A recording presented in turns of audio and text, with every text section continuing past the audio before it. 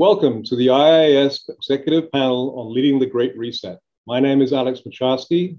I'm the chairman of Marsh & McLennan International. This is a seasoned and powerful group of individuals who run large companies. Mario Greco, Group CEO of Zurich, Kevin Strain, President and CEO of Sun Life, and Chris Townsend, CEO of Allianz Global Insurance Lines. The moderator is a colleague of mine, Mick Maloney, partner of Oliver Wyman and global head of insurance and risk management. We're all looking forward to their insights, perspectives, aspirations, and concerns. The planet and us, 8 billion humans, face greater risks than ever before, at least since the Second World War and the financial crisis of 2008. There's a huge protection gap. Many individuals are underserved or excluded. Let's hear what these decision makers are thinking of around the VUCA world that we live in, their growth agenda, and their risk mitigation plans. Good morning, everybody. My name is Mick Maloney. I'm a partner with Oliver Wyman. I lead our insurance and asset management practice globally. I'm delighted to be joined this morning by three industry CEOs, Mario Greco, CEO of Zurich, Kevin Strain, CEO of Sun Life, and Chris Townsend, who is CEO of Allianz's Global Insurance Lines. So, gentlemen, thank you very much for joining us this morning. I'm very much looking forward to the discussion. So as we do with this panel every year, we have what I think should be an interesting bird's eye view of the issues kind of facing our industries. And to start with, I think we just wanted to start with this question of the fact that we're operating in what is an extremely dynamic environment in terms of geopolitical risks, at least partially prompted by the war in Ukraine, kind of downstream consequences of that in terms of a very volatile inflation and macroeconomic outlook. Residual issues still with the kind of questions as we emerge from the pandemic as to what permanent or semi-permanent effects of that might be, and obviously then a very volatile kind of pricing cycle as it relates to the kind of property and casualty sector, and certainly I think a view that we're heading into a very interesting time, particularly as it relates to cat and property kind of renewals at 1/1. So I think the opening question for our panelists this morning is how are you, as kind of CEO of your business, thinking of balancing those risks, and in particular this question of managing for growth versus value as we head into the next year or so. And as an adjunct to that, if you would, if you could just set the table in terms of what you see as the most important issues that our industry is facing as a result. And maybe we'll start with you, Mario, if that's okay, and then move to others. Thank you, Mick. Our philosophy is to carefully manage the volatility of our P&L and balance sheet. So for us, risk management and risk accumulation is extremely important. We have invested a lot in data and modeling. And we drive the business having in mind that we want the P&L and the balance sheet to remain in given brackets, which means that growth really does not matter. But even value, it doesn't necessarily matter for us. So what really matters for us is the stability of the business. Out of the risks that you mentioned, which are all relevant, I would also like to add two more, which we're extremely concerned about. And one, of course, is the weather, natural catastrophes. And we've been working very hard on reducing the exposures that we have to natural catastrophes. And then the last one is cyber and the risks in this digital society that we've been building. And again, we've been very, very careful in accepting exposures to cyber events, and we try hard to model the consequences of possible events for what we can understand today. But again, the fundamental principle for us is data management and risk mitigation based on the data. And that for us comes first and foremost compared with growth and even value. Thank you very much, Mario. And a comment on anything else you see as kind of important issues for the industry as we head into the next 12 or 18 months? Look, we don't think that inflation is something that it's really new to the industry or something that we're not prepared for. And we had inflation in a number of markets in the past years. So it's a well-known game, and so we don't especially fear that. Beside the war, which is a huge unknown, the two things that worry us the most are the weather and then cyber. Got it. Thank you very much, Kevin. Any comments from you? Yeah, maybe just to build on Mario's comments, it's definitely more uncertain times than we've experienced probably since the global financial crisis. And so the strength of your balance sheet, the strength of your capital, the diversity of your business is actually pretty important. So that's something that we've always focused on, and we've always had that financial discipline. But I think in today's world, it's more of a challenge. Of course, some of those challenges are things like higher interest rates, and where the interest rates are today, I think it's actually a more normal place. I think the anomaly's been the last 5 or 10 years, not where we are today. And I agree with Mario. We've learned how to deal with inflation. As you all know, I ran Asia for 5 years. Inflation wasn't a new thing. Higher interest rates weren't new things there. So we know how to work in that environment. In the Western economies, Western countries, what you're seeing is the baby boomers are starting to retire. COVID changed a lot of different things. And so you're seeing labor shortages, which you don't necessarily see in Asia. And not so much at the insurers. We're able to work virtually pretty well through COVID, but at other companies where they maybe want people to come back, or maybe they let people go during COVID. Those industries are having a hard time starting up. So there's a bunch of sort of things that are different than we've seen in the past, right? So in the past, central banks were able to increase interest rates, and that controlled inflation. But because of supply chain issues, energy crisis, maybe even food crisis in some parts of the world, labor shortages, I'm not sure that interest rates increasing is going to be the final answer. So, that strength of your balance sheet, the strength of your capital are really important. But at the same time, coming out of COVID, the purpose that we have as an industry of helping our clients with their financial security, helping them with their health, it couldn't be more important than it is today. So you talk about balancing growth. We do think there's growth opportunities. In fact, I think we've done close to 15 different M&A transactions during the COVID time. In fact, we did our second biggest one ever. We bought a company called DentaQuest in the US, which is in the dental insurance space. We're seeing a lot more activity on the health side. We're seeing people more interested in their health. And with the volatile markets, you see people thinking more about financial security, long-term financial security. So I actually think there's sometimes these moments where things are shaken up. For the companies that have strong positioning, it will give us opportunities for growth. So finding that balance, maintaining the strength of your balance sheet and capital, but also finding places to grow, I think there'll be opportunities over the next number of years. Very interesting. Thank you, Kevin. Chris, the additional thoughts from you and Allianz's perspective? Yeah, look, you wouldn't expect me to say a whole lot different to what Kevin and Mario have covered off already, but obviously this sort of trifecta of low growth, rising rates, and the rising inflation, couple that all with the geopolitical uncertainty, this sort of effectively an economic war situation that we have in Europe right now, which we see day to day in terms of government's reaction, all underpinned by climate change. It's one of the most challenging situations for us to manage through in a generation, no question about it. But when you boil it all down, it's about balance sheet resilience, basically. So protect the balance sheet, make sure you've got good operational excellence, probably some aspects of keeping your powder dry. I take Kevin's point in terms of opportunities, absolutely.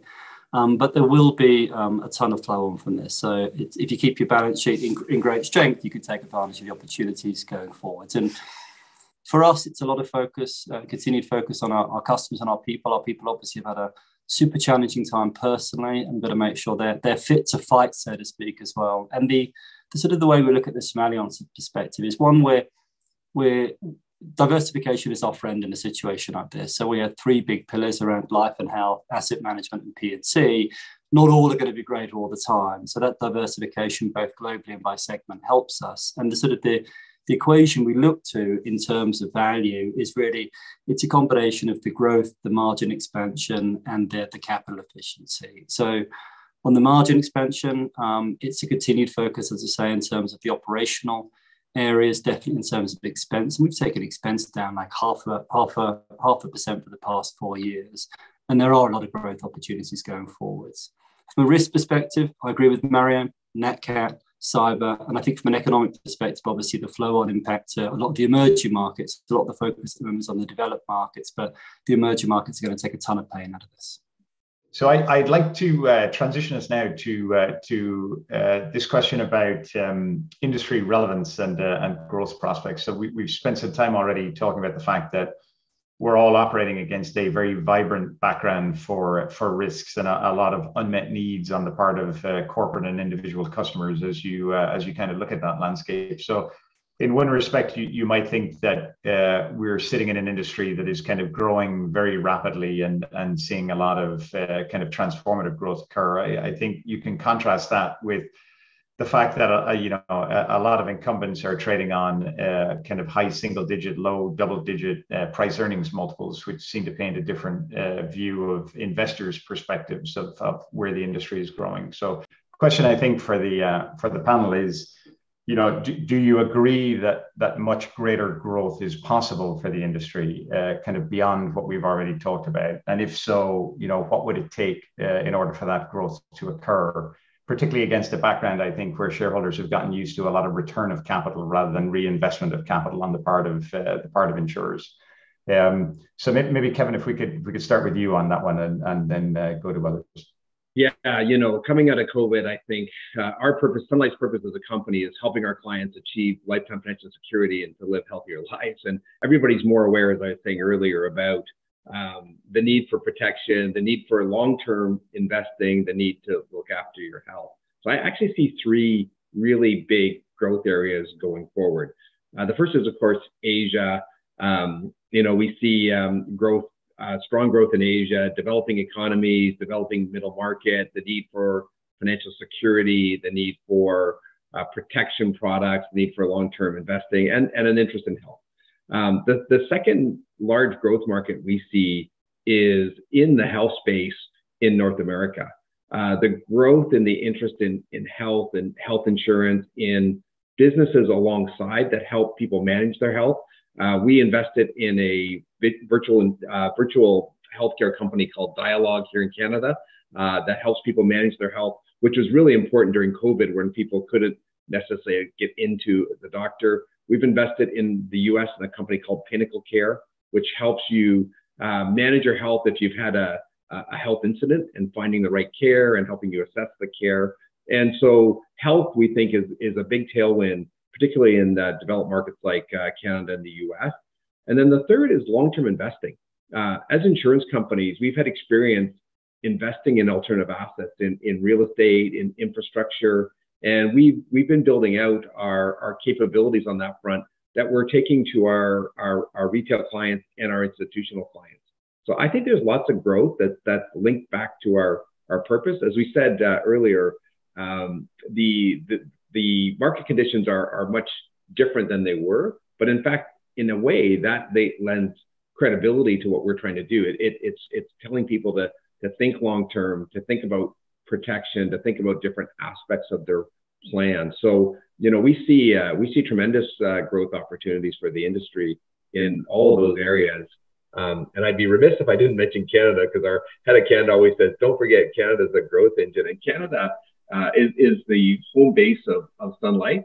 And, the Canadian has a very, very strong immigration program.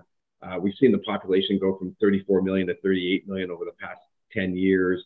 You're seeing a lot of growth in a lot of different areas of the economy. And so we even see growth in our core sort of Canada business. So I think there's growth to be found. And I think it's very aligned with our purpose. Excellent. Thank you very much. Chris, do you want to give us your perspective? Sure. Look, the risk has never been more on the front page than it is now. And this, I think it's a fascinating time for our industry, and that's across governments, in the boardroom, NGOs, everything. So it's actually a really interesting time to be in our industry. There's a few sort of buckets or themes. One would definitely be this sort of ongoing convergence of life, wealth, and asset management, which we see all around the world. And that's exacerbated, obviously, by the shift from, which again is an ongoing trend in terms of the government sort of pushing everything onto the private sector. So well-placed organizations can definitely take advantage of that. And there's, very significant growth opportunities there.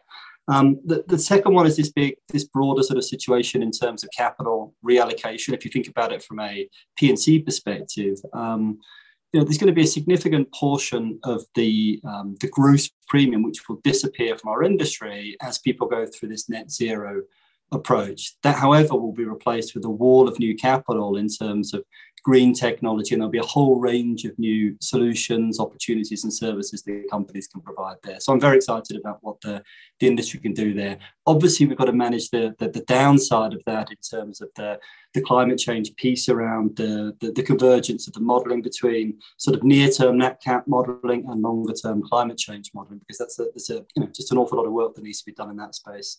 And the third area for me is around cyber. You've got this really significant imbalance between supply and demand. You've got infinite demand. Everyone wants it, but there's just nowhere near enough capital to go around to support it right now. Obviously, given the systemic risk that sort of product or that area brings to bear. So a lot more work needs to be done around that area. If you look at the numbers, I think it's something like about 1.5 trillion is the number last year in terms of cyber crime, yet the industry is like about 12 billion of revenue right now. So you can see the disparity, but you can also see the growth opportunities if we can find a way through that. So we're actually quite buoyed by some of the growth opportunities in the market right now. Mario? Okay, so I'll try to move to something that hasn't been mentioned by Ken and Chris, and it's not easy, but we're very keen to look also at new services and new opportunity to deliver to customers product services that we have not delivered in the past. Now, digital offers this opportunity. So especially when you talk about connectivity and device protection and extended warranties for the numerous devices that we all use and we all bear. The second area where we see a lot of growth is on customer loyalty. The industry is running around 80% customer loyalty pretty much everywhere. A few markets have higher. Of course, my home country, Switzerland, does have a very much higher loyalty, but generally speaking, 80% is the number. Now, there is space there. Every point of loyalty is extremely important and represents an important source of growth, and a very sustainable and profitable source of growth for us. And then, yes, I do agree. So I'm going to repeat, but because I want to stress the fact that there is a strong integration now between life and health. And as it was mentioned before, COVID has exacerbated the need for the health coverages to be bundled into life. And we also see a lot of demand for well-being services and well-being solutions, which we think will foster growth in the next years. Great. Thank you, Maria. So a kind of almost a question along somewhat similar lines, but it's been a tough decade, I think we'd all admit, for balance sheet businesses, particularly asset-intensive balance sheet businesses, with you and I and others looking to kind of rotate capital from kind of capital-intensive models to capital-light models, such as asset management and that's as you mentioned, Kevin, and some of the areas that we've touched on, and then what we've seen at the same time, I think, is the emergence of kind of private equity-backed balance sheets, kind of happy to step into some of the more balance sheet intensive spaces. But the question then is, as you think of the mix of, more capital intensive balance sheet and kind of less intensive businesses that you have today, how do you see that focus kind of shifting and the mix shifting as we move forward? And maybe Chris, maybe I can start with you and then move to others. Sure. And look, I'd start by saying there's no sort of defined target mix which we would state for the group across the board. As I mentioned earlier, we've got great diversification by products and segment across the life and health, the asset management, and the P&C. So we see lots of opportunities, and obviously the mix of that in terms of the return on capital you can develop differs by geography and by segment pretty significantly. So we'll be looking very closely, as we have done already, in terms of the legacy liabilities on our life books. We've done a number of pretty significant transactions there, which have worked out really well for us and positioned us well in terms of being able to reallocate that capital to better producing areas. We think asset management's got tremendous future for us going forwards. As I said, on the P&C sector, obviously there's the broader question of auto longer term, but that's really longer term. I don't think there's going to be a significant change in the mix of that in the next sort of 5 to 10 years. We're obviously doing a lot around electric vehicles and self-driving vehicles and the like, and we're developing good value propositions there. So I think what you'll see across particularly the retail sector is probably a push more into non-auto sectors. Across the commercial business, it will be continued penetration across SME and the mid-core as a sort of focus of what we're doing, as well as some of the areas of growth I mentioned earlier on. And then that continued convergence of the life, the wealth, and the asset management, I think gives great growth prospects for us. So all of those are attractive. We've got a pretty fixed target in terms of 30% ROE, which we articulate to the market, and we spend a ton of time making sure that we get the majority of our entities up and over that, and focus on the ones that aren't. So that's where we sit right now. Great. Thank you, Chris. Mario? Yeah, a little bit of paradox after 2008 is that regulators everywhere forced us to run balance sheets with a lot of capital there. And, at the same time, we've been all evolving towards capital light models. For us at Zurich Insurance, this is especially relevant because we run in Switzerland on one of the most strict and punitive regime for capital absorption. And so we constantly look at ways in which we can go into more capital light solutions.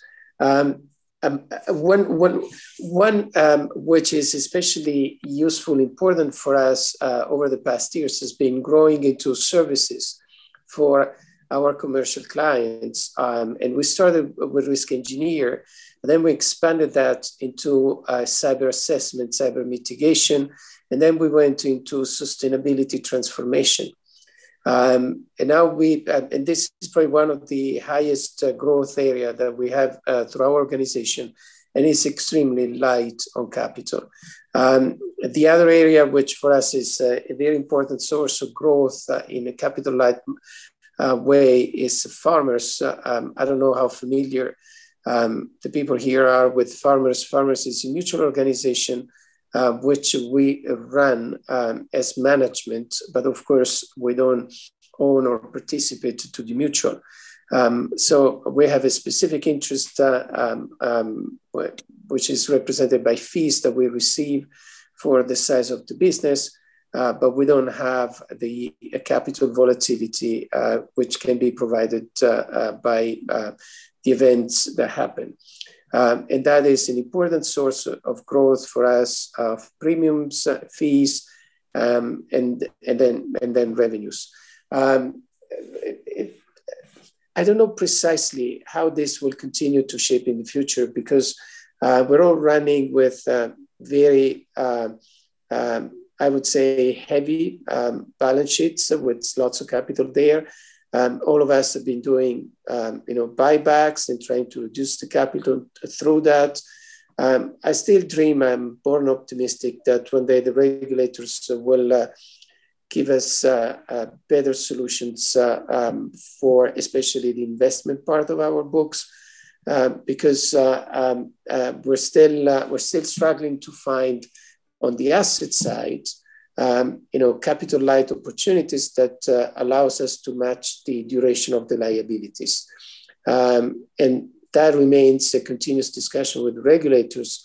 And on one side, in Europe, in the US, they want us to invest on long-term assets. On the other side, they punish us with the capital models if we do it. Thank you, Marion.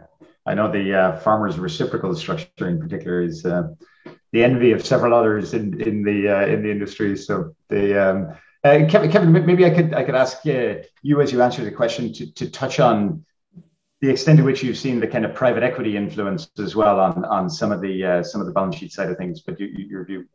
Sure, yeah. Well, Sun Life's been on this journey since 2011, maybe a little bit before that, where we've been either closing or selling the more capital-intensive businesses, and today our mix sits at about 50% insurance and wealth, and the wealth would include our pensions businesses in both Hong Kong and Canada. 30% sort of group benefits and more short-term insurance. A lot of Asia as a shorter duration, less capital intense, and only about 20% in the more capital intensive sides of the insurance. And in fact, we just sold a big piece of our closed block to Phoenix in the UK and took back an asset management partnership. And that's the types of things we're trying to do, is to create that balance. I think that where we do have more capital intensive businesses, it's really linked to our purpose, and where we have other pieces of business that we're selling to that client base, like Canada and like Asia.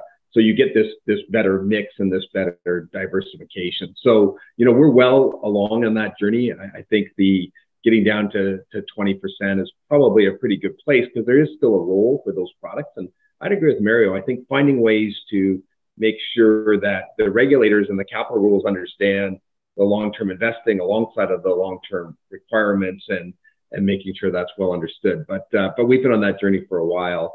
As you look at on the asset management side, one of the things that we see, and it's, Mick, to your comment, you're starting to see asset managers in the alternative space, like Apollo and Athene, like Blackstone, like Brookfield, they're actually buying closed blocks because they want the cash flow. And so we're very aware that we've got an asset management business, 50% of our income, and we've got an insurance business, and we're looking for ways to make sure we synergize between the two of those, and that we take advantage of that. And in fact, we think we're pretty good homes for the blocks that we know that are providing cash flow to our asset management. So we're pretty careful around doing that. And that's why we structured, when we sold the closed blocks to Phoenix, it was important that we took asset management back. And not only did we keep the assets we had, but we structured a strategic partnership with Phoenix going forward. So that's the balance point you're seeing. And you are seeing certainly private equity firms and alternative asset managers that are very interested in the cash flow coming out of these more capital intensive insurance businesses. Thank you, John. So I might shift us to a different topic, which is this question of investment and digitization in particular. And I think all of you, and it seems like kind of most folks in the industry have a very significant kind of investment agenda in digitizing kind of the enterprise, and this question of what it means to be a digital insurer is certainly something that we see kind of coming up very regularly. I think at the same time, you can look at where investments are occurring and see that a lot are still focused on kind of run the business rather than kind of reinvent the business, which to some extent is kind of a natural thing. But the other observation I'd have is that it is still, you would think that one of the results of digitization would be that we would see more economies of scale kind of observable across the industry, which are in fact very hard to see. It doesn't seem like there's a kind of very direct link between kind of unit cost and scale for insurers. So I think the question I'd like to just explore for a few minutes is just how you're thinking about that digitization investment agenda and the balance between kind of run and change, and also, you know, kind of challenges and also things that you're most excited about as you look forward. So maybe Mario, we can start with you and then move around. Yeah, it's a great question, Mick. The first thing I'd like to start with is digitization offers completely different means of contact with the customers and offers possibilities that we never had before. If we think about claims, I mean, but a few days ago, we had Ian storm in Florida, and we've been inspecting right away after that with drones, with low altitude planes, the damages, and helping the people there understanding what happened to their properties. That was unthinkable years ago. AI on claims is an incredible service for customers because it allows us to settle claims in a matter of minutes sometimes, and definitely in a fraction of the time that was needed before. The digital opportunities that we can have by servicing customers through connectivity, again, is absolutely unthinkable for the old way of running the business. So this is the most important revolution for the industry, and this is the most important priority that we have. Now, how to do it? I mean, you rightly pointed out that there is something about standardization and globalization. You cannot innovate in every local business. You know, traditionally, all of us run, especially retail businesses, on a local basis. And we had a multitude of different systems, you know, depending on jurisdictions. It doesn't work with innovation. It doesn't work with cloud.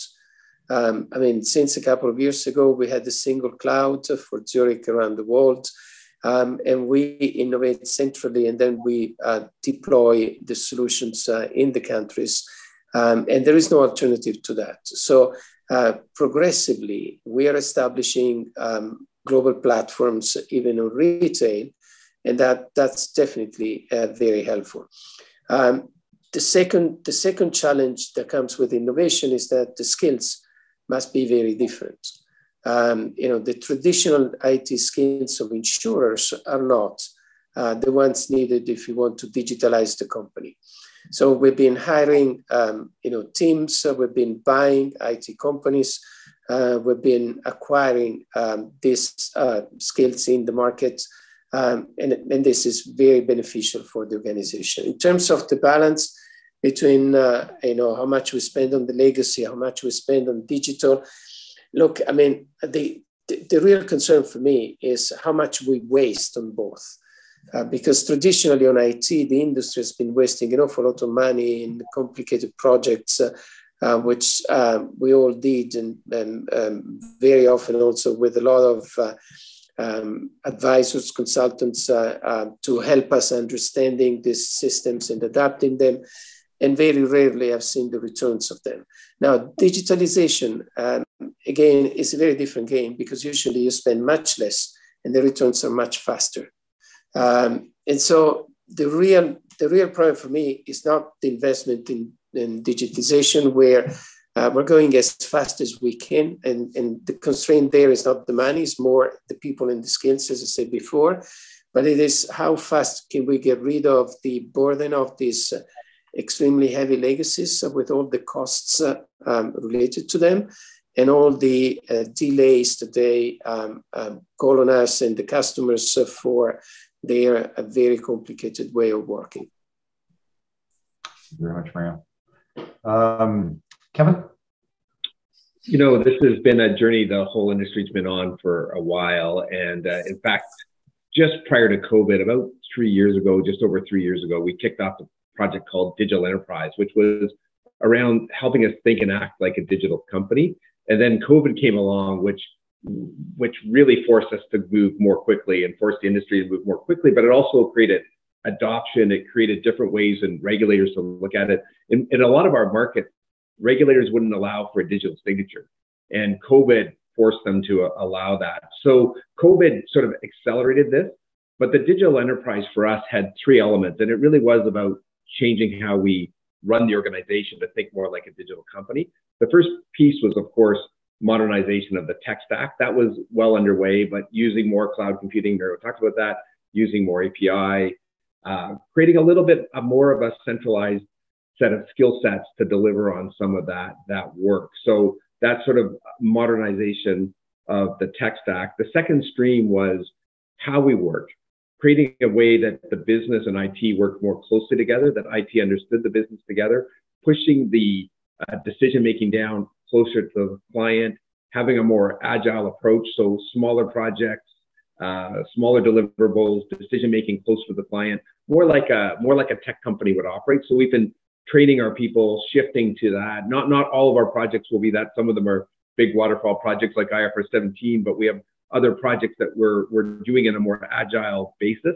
And then the third element is thinking more about client journeys and listening more closely to our clients, spending time listening to the clients, and then finding ways to use digital relationships or partnerships. I mentioned Dialogue earlier, where we put a virtual care company right into, and we offered it to all of our group benefits clients in Canada because we wanted to accelerate how we're doing that. So finding ways to work with health tech, insurtech, fintech businesses, thinking more about client journeys. So we've really been on a process to look at it from modernizing the tech stack to changing how we work, IT and the business together, to this concept of getting much closer to the client, thinking about client journeys and extending into partnerships.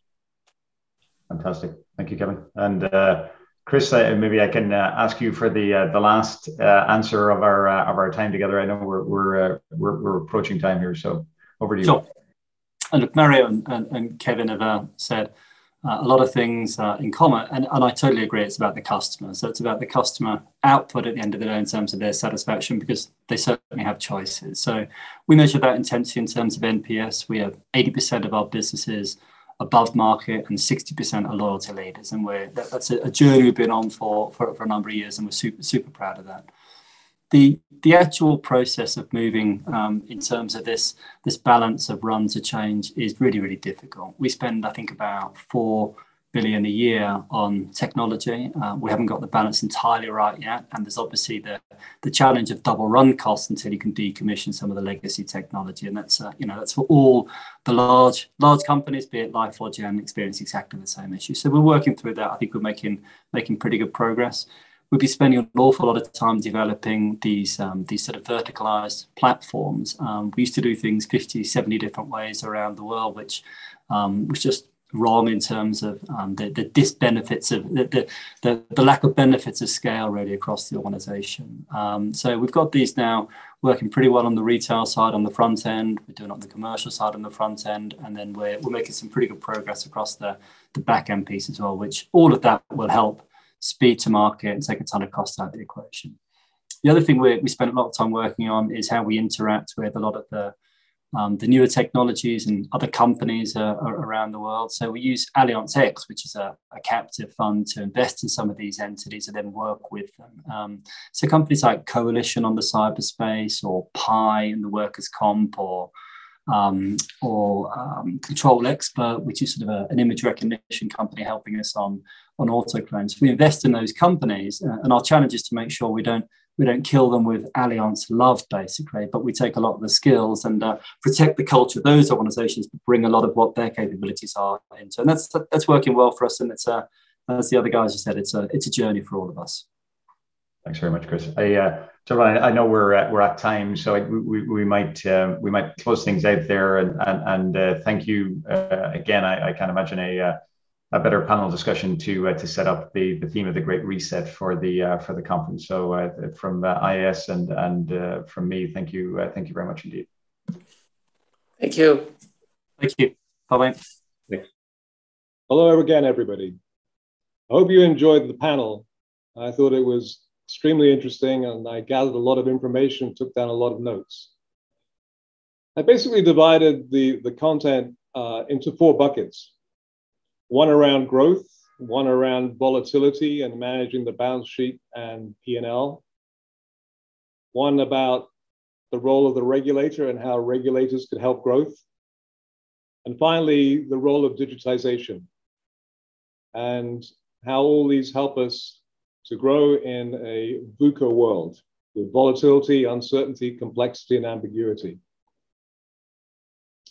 So volatility. Clearly, there's a lot of focus on using data, to some extent modeling, in order to figure out how to deal with capital and risk.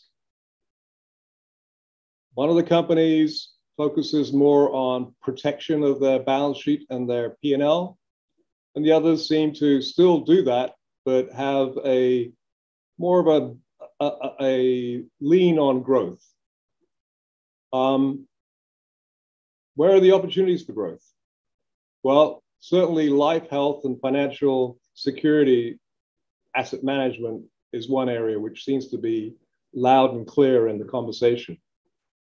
Client connectivity through digitization, Internet of Things, getting close to the client, understanding, getting client intimacy digitally, artificial intelligence, the use of drones in claims, new capital light services.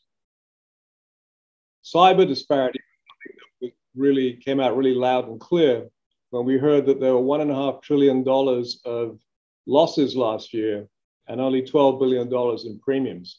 That's a huge disparity, which, if one can handle the endemic risk, is one of huge possibility. We heard about Asia, we heard about North America as high potential growth areas. I've actually been in India just recently and with a regulator who wants to double the penetration of insurance in India in ASAP, and I strongly endorse that the opinion around Asia. Digitization obviously brings you closer to the client, but it has raised some questions. One is around running the business as well as opposed to changing the business. Running the business and basically digitizing legacy programs is not necessarily a profitable activity. And yet we are faced with the fact that we do have to have standardization. We are faced with the fact that we do have global companies and that we need to take whatever is being handled by those legacy programs and put them into new digitalized systems as quickly as possible. There's discussion there about the waste of money and time and for clients and waste of money for companies around these legacy systems, and I think that's pretty important. I was impressed also by the comment about being fit to fight, which was used actually for clients, but I would say that's also true for companies. The opportunities to buy companies, to move from heavy capital needs to lighter capital needs by providing services and less capital heavy types of solutions is another growth area. So finally, I heard from the speakers that there is a need following the heavy load of capital requirement that the regulators put on us after the financial crisis of 2008 for some kind of relief and some kind of growth agenda from them. Because it's true that companies are moving to try and find capital light services. The fact is, we have a lot of people who are uninsured and who deserve insurance. And so to find a way that for a more amenable regime for capital would, I think, allow for that growth and allow the underserved to be served. Thank you very much. I hope you enjoyed the presentation.